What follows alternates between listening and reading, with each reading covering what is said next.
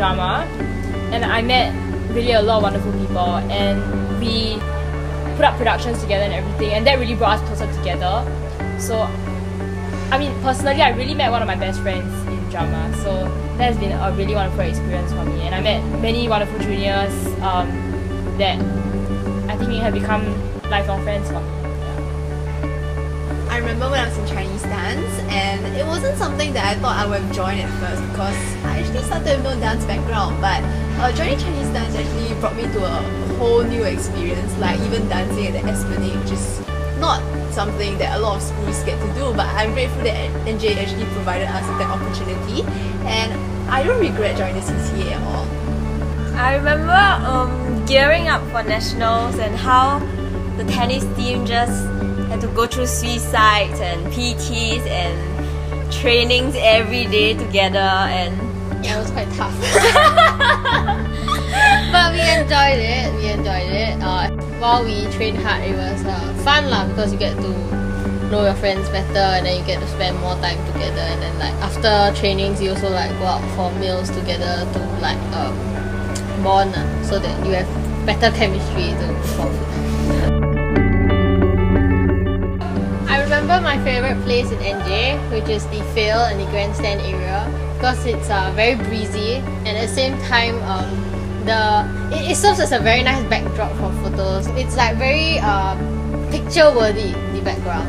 Yeah, so and at the same time you get to see like all the students doing different sports or doing their PE lessons, and then it's quite like very relaxing. It gives off a very relaxing feel. I remember the music facilities in NJC for music students. I remember the music facilities as those being able to really help us along with our coursework for music, as well as the dance studios which NJC has recently built in order to help the dancers along for their trainings and practices. I remember how as we were gearing up for A-levels, like many of us started staying back in school for night study, and it provided actually a very conducive and a homely environment at the same time, because you had teachers sitting there and studying with you, and giving you consultations till like 7, 8 p.m. and yeah, it just made the whole process seem less tiring, and yeah, you just had your friends and teachers to go through it with you. I remember how there was the 2 weeks before prelims, I met a single teacher for consultation like I think 4 times a week, and he was so dedicated, and after I met him I'll go back and then I'll realize that I'll have a question I forgot to ask, and I'll type it into the email. I'll email him and he'll like reply in like an hour's time. That was like the most dedicated teacher I ever knew.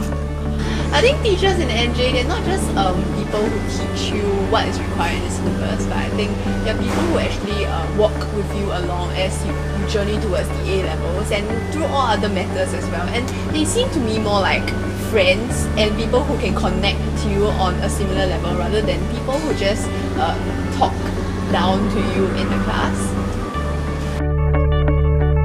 Yeah, I remember then during our junior high years where we had to board like for a term with our whole cohort, and then it was a time where you really saw your friends like 24/7. It was like you check in on Sunday night and then you check out on Friday evening, say after your CCAs or stuff, just before dinner. So technically you see your friends like more than you see your family. So and you see them like from the minute they wake up, so it's like their morning like morning bed hair, bed face, and then later just before they sleep, those kind of looks. And then it's quite fun, and then you get to spend time with each other where we were like sneaky. How we used to bunk in each other's rooms. Yeah, carry our pillows, and then we will go into the lift with our pillows and bolsters, and then run and sneak into each other's room because it wasn't really allowed. We remember all the times you spent in NJC. So this is our story. What will yours be?